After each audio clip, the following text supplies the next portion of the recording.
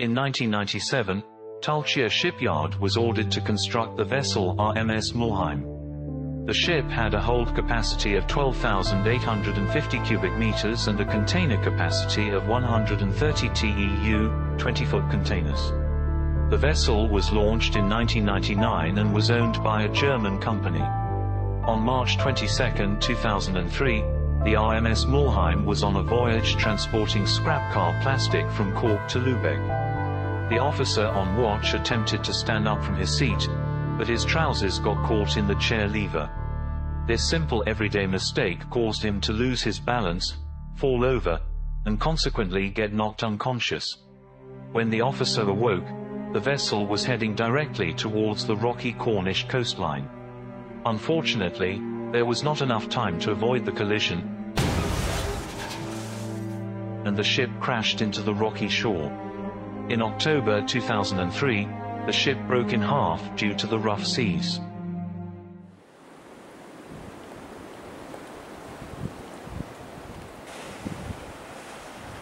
There's the shipwreck there. So I'm going to go close to it and see if I can get inside. I'm not sure I'm going to get on board there because it's a bit, it looks a bit steep and stuff, so I'm going to go on board down here and avoid this stuff here as well, while doing that. So yeah, there's a helicopter as well. Here you can see half of the front end of the ship, and I don't know what this ship used to carry, but you can see in there a little bit. So yeah.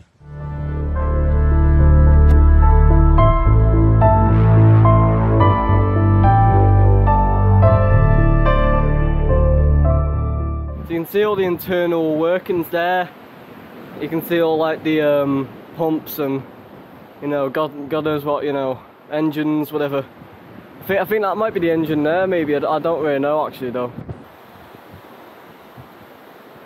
So here I'm inside, and this is what I thought the engine thing was.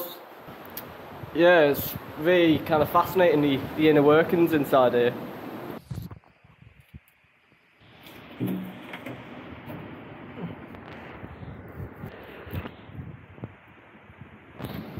Climbed all the way up there, which is quite dodgy and quite risky.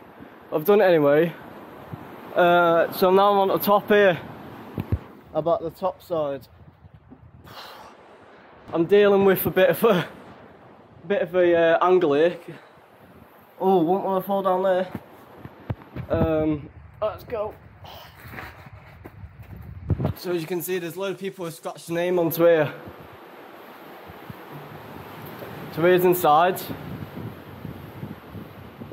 It's pretty kind of rusty in there.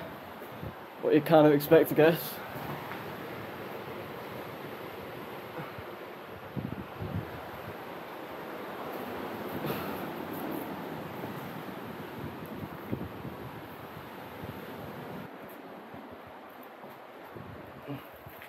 Oh no. Should I go down there, guys?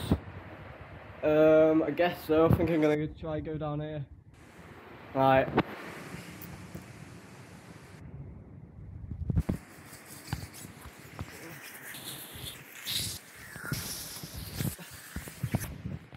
Hit my bum a little bit, but it's alright. Just kind of slid down. Not that bad. See those stairs there? They're like kind of straight. I could walk in them. Like that's just like slightly uphill. Alright, so let's figure this out. So I'm hoping all this insulation ain't asbestos. Don't think it is, but you know, if it is, I guess it is probably wet, so it'll be alright. So here looks like the kitchen, because there's a sink down there. I'm going to try and hold it like to the angle of the ship instead of the angle off like the actual angle. Just try and make it so you're not, you know, dizzying you guys. That's what came out of that hatch there. That's what came in. And yeah. I think I'm going to have to slide down this again. And hold on to these again. Got a weld in there. This was a bit more grippy, this bit.